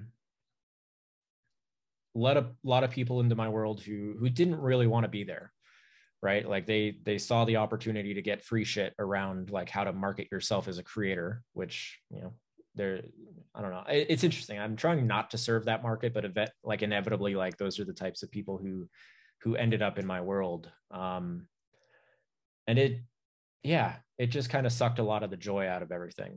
And I think the metaphor that I come back to is, I want to fill maybe like my living room with a handful of really cool people who really get it and vibe, and who are all trying to build businesses in a certain sense. And we're all, we're all working together and sharing what we learn. And there's this real sense of, camaraderie and like a mutual vision that we're all working towards and contributing to, rather than a stadium full of like half interested people who are just kind of on their phones and they don't really care what's happening down on the field. They just, they got a free ticket and they're there. And that's what it was building towards, the gift economy thing. Like, not something small and intimate and delightful that really, really like profoundly transforms a few people's lives and makes them more fulfilling and rad. But yeah, the stadium full of indifferent people. Mm-hmm. Mm-hmm. And I think the other nail in the coffin was realizing that there are those people who want the intimate experience out there who probably would find me through the gift economy, but on account of that being the experience and the community being full of a bunch of people who don't care and whatever, like the experience would be degraded for them. Mm-hmm. And that was sort of like the nail in the coffin, is like, this doesn't lead to a place that really does change people's lives, even if it would be economically viable over time as it starts to pick up momentum and whatever. And mm-hmm. I have no doubt that it would be. Like, I was making maybe a little over $1,000 a month from this whole experience, which not too shabby for just giving shit away for free. Mm-hmm. And I barely marketed or promoted it or talked about it. It was all word of mouth. So that's fascinating. So, it wasn't that it wasn't economically viable. It was more that like you weren't able to serve the people that you wanted to, really help them the way that they needed, and also enjoy it yourself. Yeah. Mm-hmm. Why is it that people don't value something unless they pay a large enough amount for it? That's the question, man. Mm-hmm. I don't know. And like, I don't think it has to be money, right? But money is just the easiest way for people to put skin in the game and signal that they are committed to something. But I think that's the question, right? Is like, people don't value things that they're not committed to, that they have no reason to actually show up and implement. And the question is, creators, I think, is like, especially like if you're trying to do something where you give things away for free and are getting people to value it, there needs to be something else there, signs of commitment, signs of finding ways to get people to truly engage with it and make the commitment to it, like even if money isn't on the table. Mm-hmm. But yeah, I think that's the fundamental thing, is it's money is a sign of commitment, although often it's not either. Oftentimes people just spend money because they want to feel good, even if they're not committed to something. That's another thing that happens. But yeah, I think money is just sort of masking a deeper sort of emotional thing there. Yeah. In my experience, it seems like it's really relevant whether someone has active goals related to the thing that they're learning about or not. So like, for example, I don't know, I like you talked about guitar earlier, and like I think guitar is interesting, but I don't like, I would love theoretically to learn guitar, but like I don't actively have the goal to learn guitar. So if someone offered me a free course on guitar stuff, I'd be like, that's cool, I might save that for later. But like if I was actively trying to get better at guitar, that would be a lot more valuable to me. And it seems like money is a way of maybe just filtering people that have that interest because they have an active goal or an active reason to want to learn about the thing or improve at the thing. But it's not like the money itself that is like the determining factor. Yeah. No, that tracks with me. I think, or maybe a yes and to that point is, I'm slowly starting to disentangle my identity from being a guitarist, because it's another one of those things like filmmaking that for a long time I convinced myself that I should be really into, and that should be I don't know, there was always a sense that it was just a should. It was an expectation that I placed on myself based on who I used to be. And I know that even though there was never really an active goal there was never really a sense of me like really like, okay, I'm going to make progress. I'm going to buckle down. I'm going to get good at guitar again. I'm going to fix my sense of shitty rhythm. Like I have a couple of rhythm courses. Like um, there is just enough of sort of an aspiration and a set of expectations in the background that led me to spending a lot of money on guitar courses and guitar shit. And it's yeah, it's really interesting, like all of the different emotional factors that can lead to somebody making a purchase, especially when it's like, that's the thing that I'm trying to get better at sussing out, is like, when is making a purchase for somebody going to be something transformative and meaningful in their life, or how can we filter to get people purchasing things that will genuinely create a positive generative next step in whatever their journey is, versus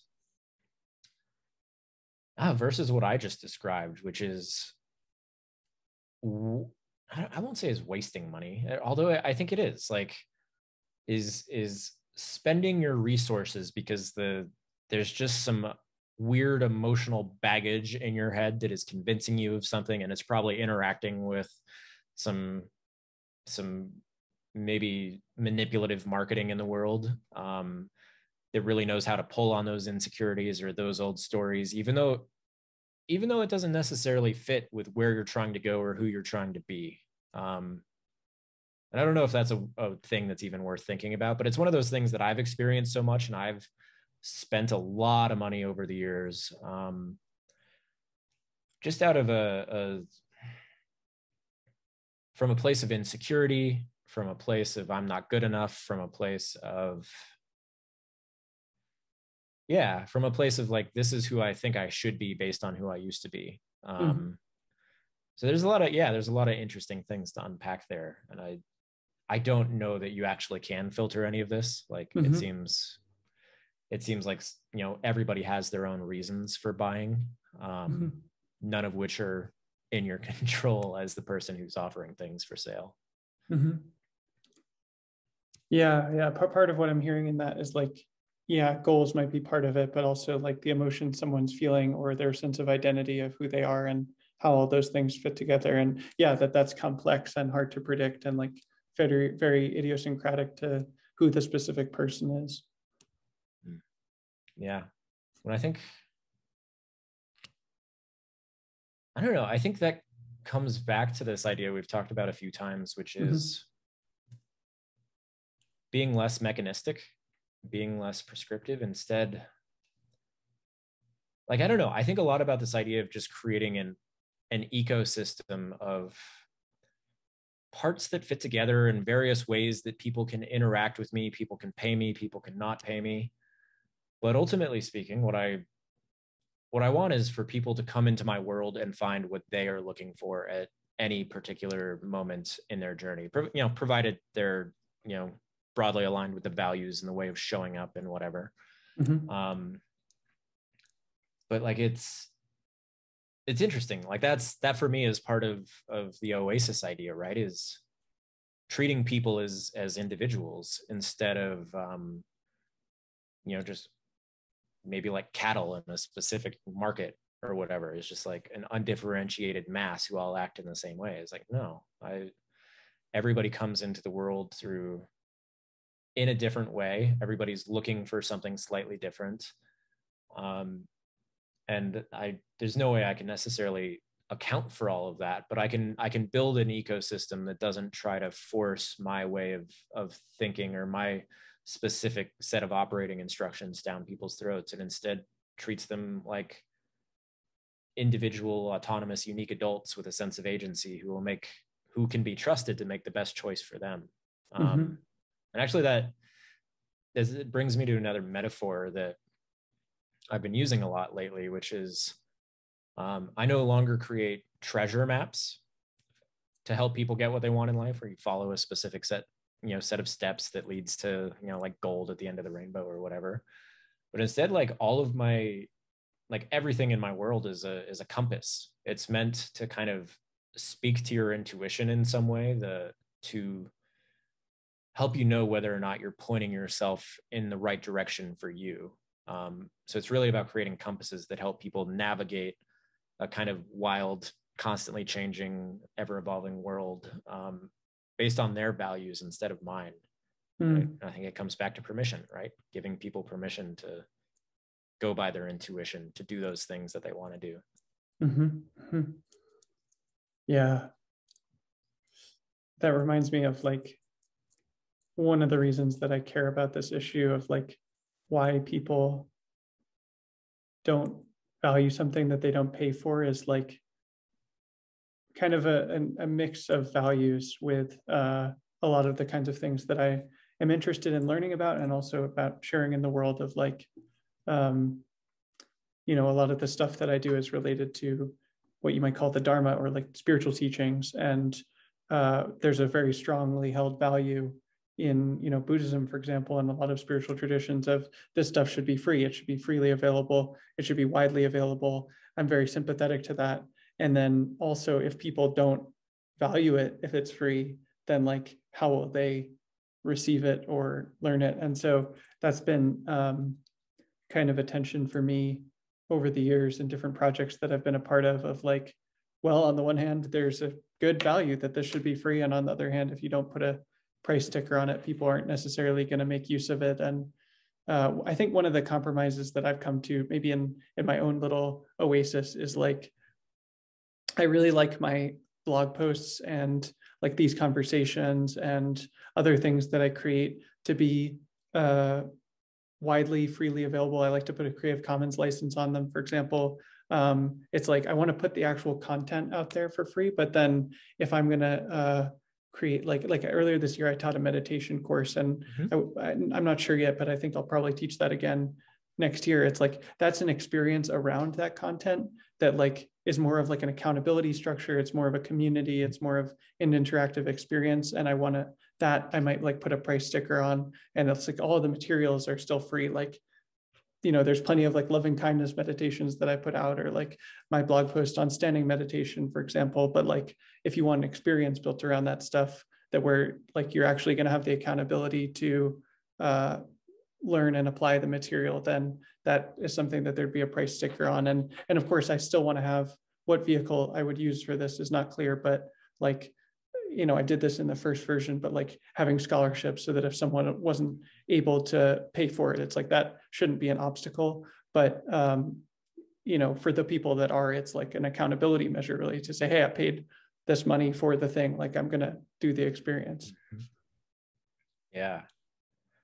Yeah. And I think what I keep coming back to around these questions, it's that there are no right answers. And it's interesting. I've started getting into Zen lately.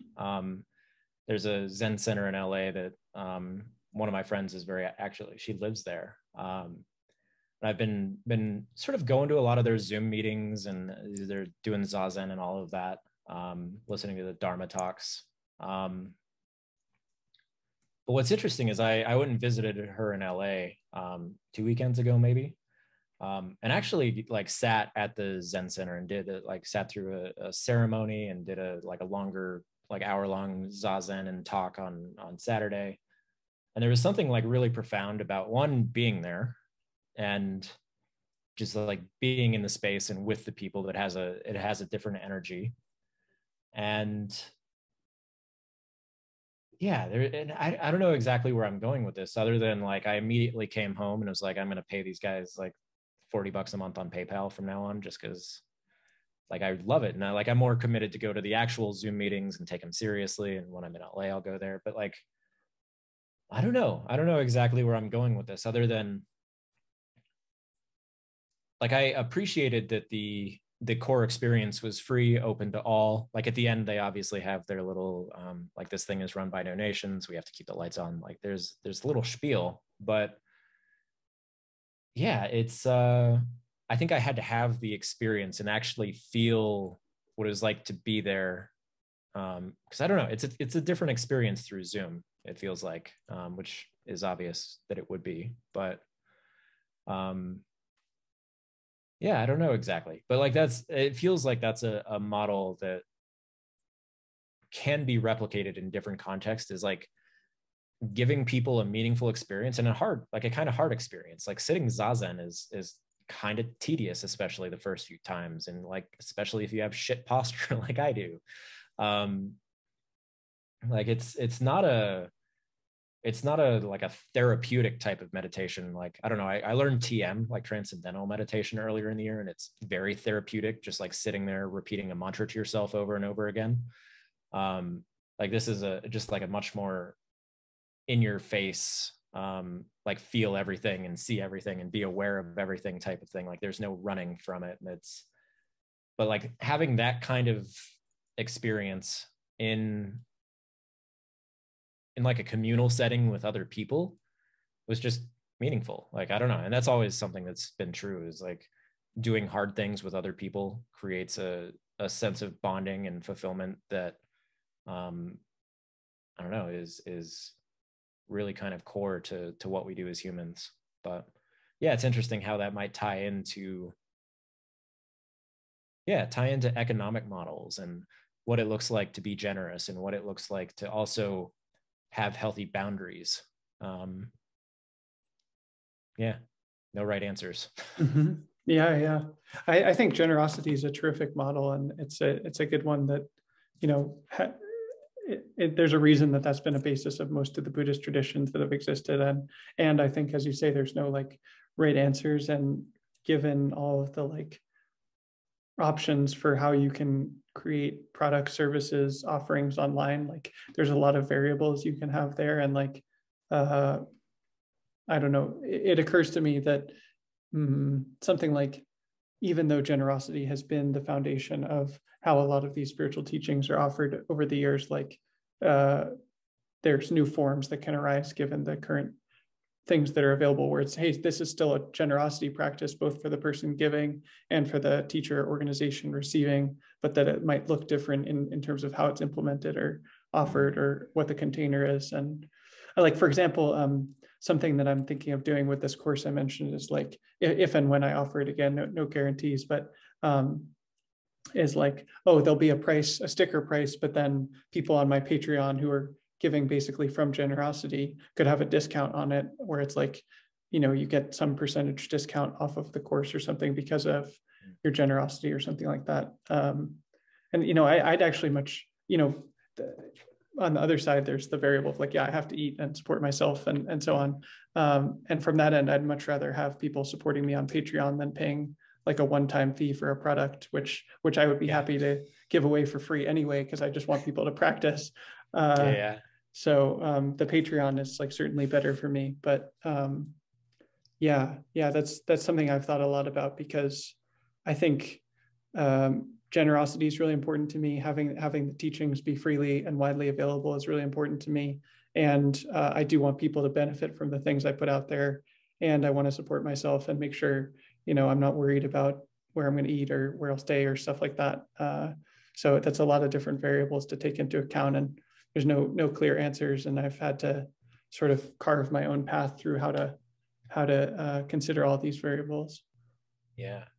Yeah, I mean, it sounds like it's kind of a similar path to where I'm at now, which is like I've been in, I don't know, say like stealth mode might be the right way of framing it. Is I've been kind of underground in 2021, just like trying a bunch of random shit in the background, not really being too prolific, but like a lot of things have been changing, just emotionally speaking, in terms of like my approach to everything. But it feels like I'm sort of back to where I started, which is like 1,000 true fans, which is like I think I'm back to just wanting to have a really simple, straightforward membership. And I like, this is one of the things that I'm doing now is that I wasn't doing prior to the gift economy, is like it's now available at a bunch of different price points. Like, so you could support me at $50 a year, 100, or like I have like stupid catchy names for them. It's like True Fan Classic or True Fan Supreme or whatever. But like they all come with the same benefits. It's like all the courses I make and any like premium content that I put out on the website, and like do some group coaching and things like that, which I need to get back to. I haven't done that in a while. But yeah, it's just like having it available at different price points is like a sign of generosity. It's a different way to say like, yo, no matter what, I appreciate you. No matter what, the value on the other end of this is probably going to be disproportionately more than whatever you pay. But yeah, it's interesting how to strike that balance.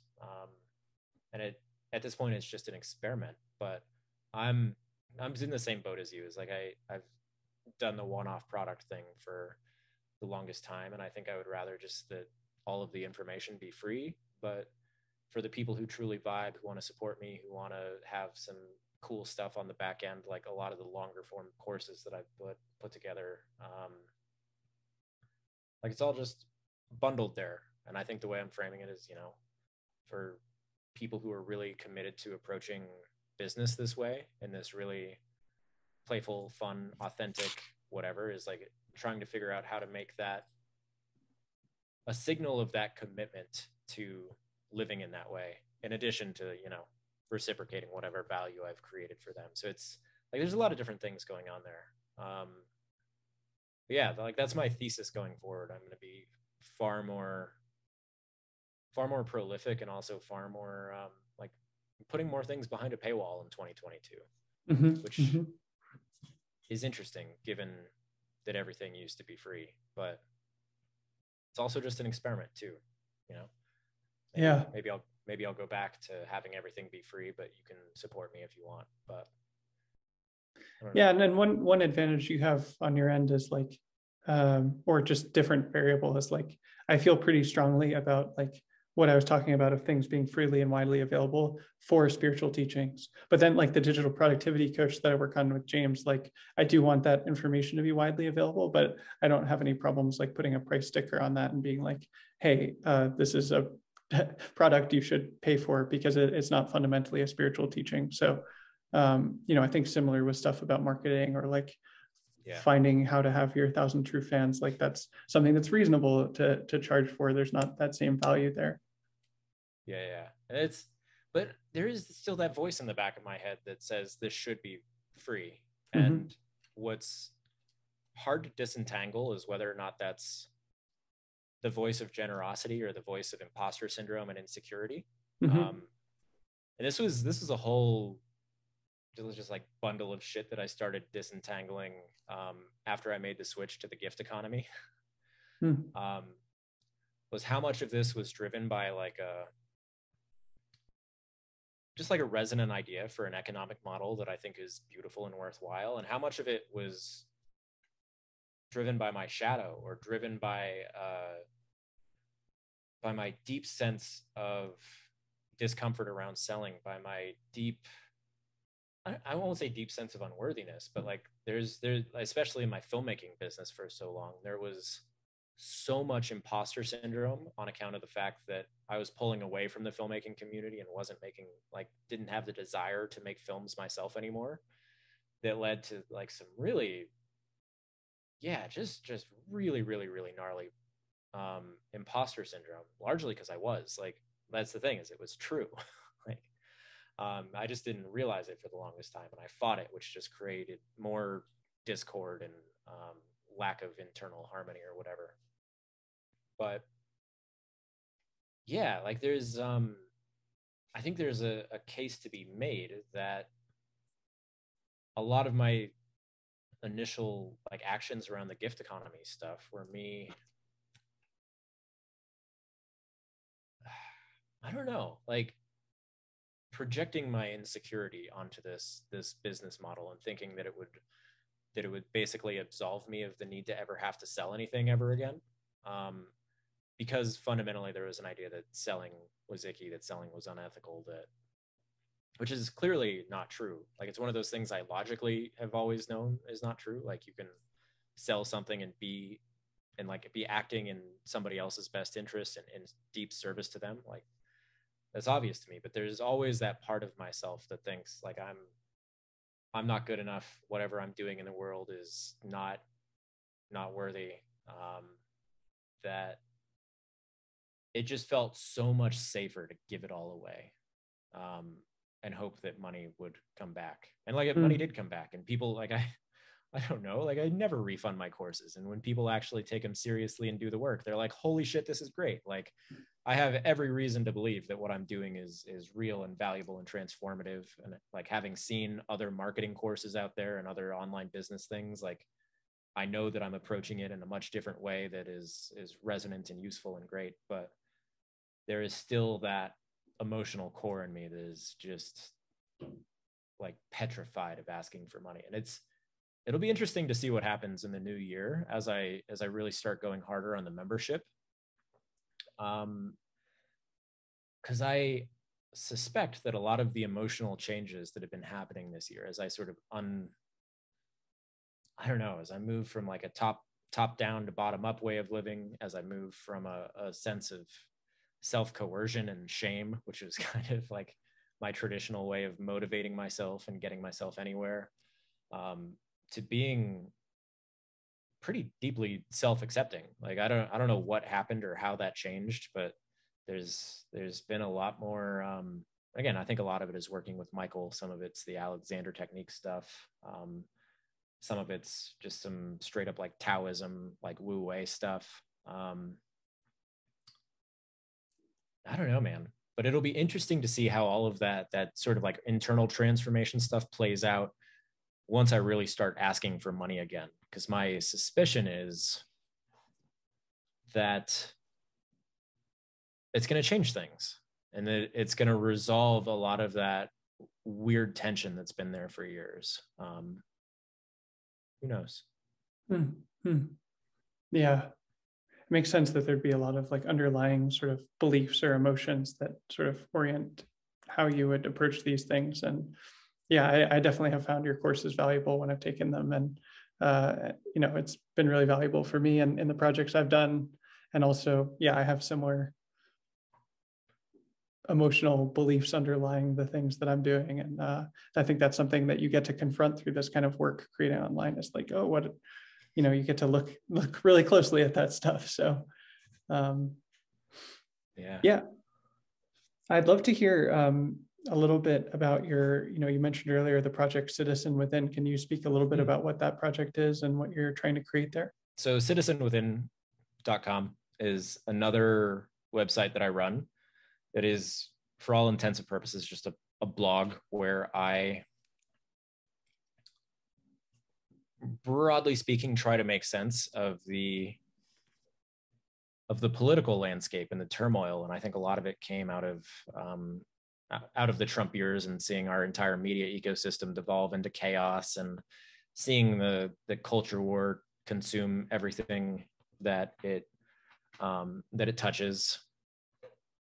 And there was always that was the initial impetus is political polarization in the US. As somebody who, broadly speaking, thinks the US is imperfect, but good and a net good in most of what it does, especially in its underlying principles, as long as we can stay true to them and keep trying to move ever closer to those ideals.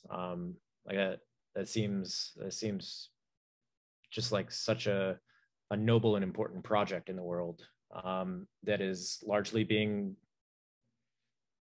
I don't know, destroyed might be a hyperbolic word, but it feels like a lot of those underlying principles are at stake as the culture war escalates, as things become increasingly authoritarian and sides just going to war with one another. So the idea of the citizen within is actually, it's very similar to a lot of what we've been talking about. It's about reclaiming this idea of what it means to be a citizen, as somebody who takes this responsibility of preserving these ideals and these values. It takes that idea seriously. It's about understanding that a lot of what we see in the world in terms of the strife and discord is actually a projection of parts of ourselves. About understanding that there are parts of ourselves that are inflamed when we see outrageous media news and headlines, when people stoke our fears, that those are actually things that we need to learn to control within ourselves before we can ever hope to make change or be a leader in the real world. It's like fixing our relationship with ourselves in order to fix the world around us. Like that's one of those ideas that sounds so I don't know, it just sounds so tacky, but I've just seen it to be true again and again and again. Me too. So that was part of it. And I think a lot of the work that I was doing over there was like, yeah, it's just a sense making project. It's just a space to sort of flesh out my thoughts and try to actually be a citizen. Like I don't know, I started defining what that means as like this identity that I want to step into, this person who understands what they're fighting for and is courageous and is brave enough to say what they truly mean, regardless of whether it comes with social consequences. But what I kept finding was that I'm just so tired and exhausted by anything having to do with politics. I don't like spending my time in that world. I don't like thinking about it very much. I don't like, I just generally don't like creating the content, even though I have things to say. Like the actual work of running that site and turning it into what it could be right now is just feeling not that enticing. And I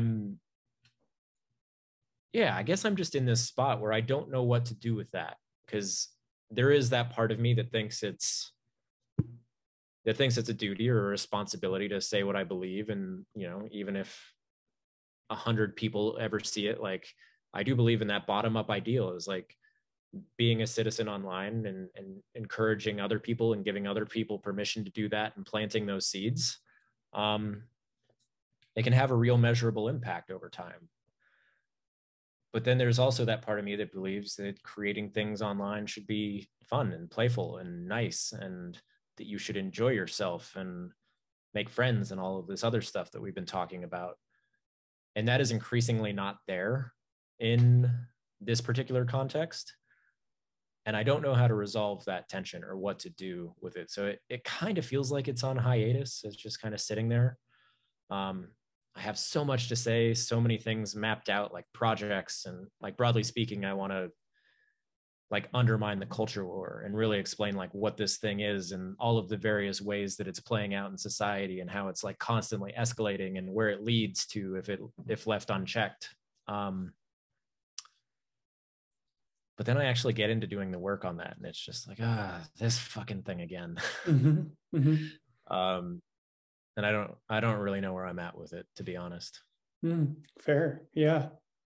It seems like it's been a theme of sort of catching you at a sort of period of transition from like one chapter to another. And I have a lot of sort of confidence in the different ideas that you've been interested in and the ways that you want to show up in the world. And I've seen how the ideas that you have been valuable for me and the projects I'm trying to do. So I'm curious to see where that transition will lead you and what you'll kind of share with the world as that progresses. Thanks, Tasshin. That means a lot, man. It just like it's, and like that's the thing, is like you're the type of person I'm trying to reach more of, you're just out there being like a meta warrior and making cool ass music videos and like writing really interesting, thoughtful, long form shit that like is, I don't know, it's just really thought provoking. And I don't know, man, like more power to you. Like keep it up. Thanks, man. Yeah, I think that's a big part of why it resonated for me, is like just what I'm trying to do in the world and what I feel like I have to offer. It was like the ungated materials that you've created are like, pretty squarely, I'm in your niche. So even if that's not the approach you're taking anymore, I was like, oh yeah, this is for me. So is there anything sort of adjacent to or nearby anything that we've talked about that you'd like to dive into more or say more about? The thing that I kind of want to pick your brain about is Twitter alts. Mm-hmm. And I don't exactly know what direction to take that, but I don't know. I'm thinking a lot about this idea of like totally uninhibited creativity, the kind that at least presumably, or at least hypothetically, can only come from being totally anonymous online and having very little, if any, of the weird social or identity pressures that would come from like creating under your own name. Hmm. I don't know. I guess I'm just curious what your thoughts are on that. Hmm. Yeah, this has definitely changed over time for me. I first created an alt 2 years ago now, almost 2 years ago, and I'm currently have like 6 accounts or so that I'm running. It's gone up and down over the years, but it's been more than six at some points. But yeah, I've recently framed it of like there seems to be sort of two schools of thought with this. Of like, one is just have one account that is like your one place that you put everything and just be who you are there, and like don't have multiple accounts, don't have multiple facets of who you are, just post it all there, and if people want to subscribe to it they can, and if they don't have to. That in some ways that's worked for me, and in other ways it hasn't.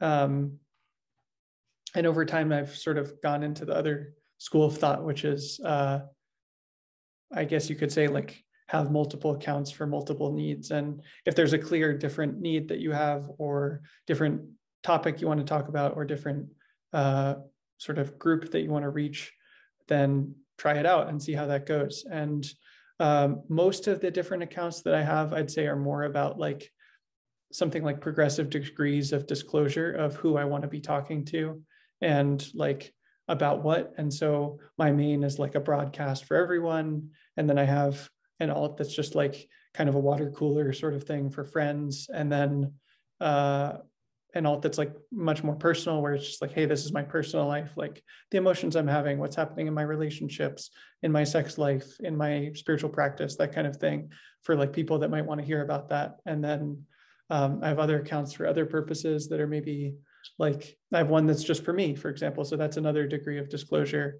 And other ones that have other purposes that are not so much about degrees of disclosure, but sort of like what type of content I'd want to produce or who it's targeted at. And for me, embracing the multiplicity has been a much better approach. And over time, those sort of different facets of who I am, or the kinds of things I want to talk about, have sort of integrated into main of like, I show myself more and more and more facets of myself on main and in my public presence. But it helps to have like a safe place to start. So like, yeah, actually talking about sexuality is a great example. Like a couple of years ago, that would have been terrifying for me to talk about publicly, of like, oh God, are people going to judge me? Are they going to criticize me?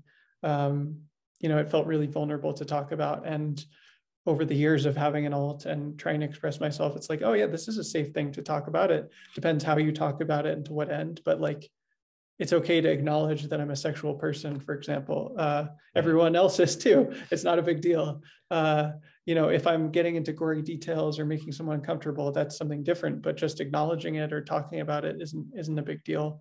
And yeah, like that's sort of an obvious example, but there are other examples of things that it feels safer to talk about at first in a like private, intimate group of friends, and then over time I can start to express different aspects of myself more publicly. And so it's not really like, I don't know, it's not like they're like secret sides of myself that I'm not showing the world. I actually try to show as much as I can publicly as possible, but sometimes it's safer to start privately and then like integrate that into the main. And it's almost like for people that are familiar with software, it's like branches of software development, of like over time it gets integrated into the main trunk, and then you branch something off to like work on something, and it comes back into main. So it's been like that for me. Yeah, that's fascinating. And I still don't have a proper alt, but Mm-hmm. what I do have is like a secondary account for Citizen Within that Mm-hmm. I've decided is my political Twitter. Mm-hmm. That's really, and it's not just a like, not only like I'm only just following like political things there and talking about it, but the way that I keep thinking about this is it's like there is this alternate identity, or maybe an alternate ego, who I just call Citizen Rob. It's very uncreative. Mm-hmm. But it's a chance to like it feels like an arena for me to be able to demonstrate my values, and a chance for me to be able to act in a way that I believe is true and virtuous in the world. Like it's a chance to have sort of an aspirational identity, um, and to really have this container where that's how I want to show up, and that where like it's safe enough for me to show up that way, and it's actually kind of a game for me to show up that way. Um, and I don't know that that's I don't know, like I don't know if that's like a good use of a Twitter account, but it feels like something that could be worthwhile. But like I run into that same problem of just being like exhausted by politics. Like I switched over to that account and like scroll through that feed, and I'm just like, oh my god, I'm so exhausted by all this. I don't want to participate in these conversations. But like that's one of the areas where I'm playing with. But I kind of feel like it's time for me just to start a proper alt, completely anonymous or pseudonymous, and just go be weird and completely uninhibited. Yeah, there's actually a couple of variables there of like whether it's public or locked, whether it's connected to your name or not. Also, whether you have a profile picture that's your face or something else. Like those are actually distinct variables that aren't all the same. And there's like a time and a place for pretty much everything. And, you know, I think it's great that you have a separate account for Citizen Within. I think it's really nice to have a private locked account just for friends. I think it's nice to have an anonymous one that you can post freely. I've found that useful in the past, and they all serve different purposes. And, you know, like you said earlier, there's no right answers. So like the things that you find yourself wanting or needing are the things that I would go with, rather than like, yeah, there's no like right proper answer for it.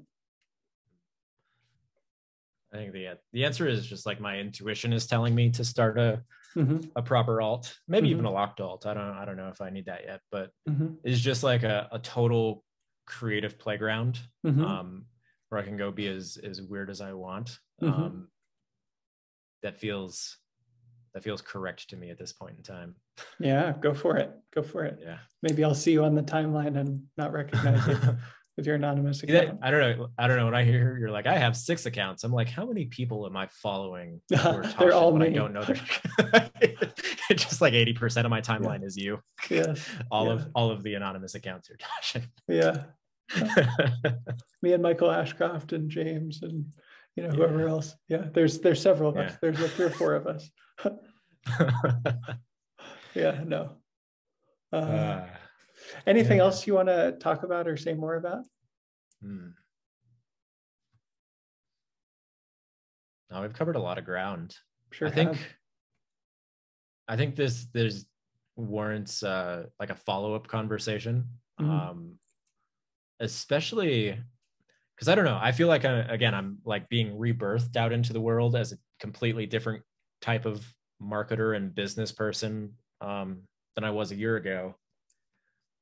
And it'll be interesting to see how, again, like how that, like my vision of what that is holds up to reality and how it changes over time. Cause I was going to say resigned to the fact. I guess I'm excited by the fact that it's going to change. Like I'm open and delighted to the fact that it's going to change over time.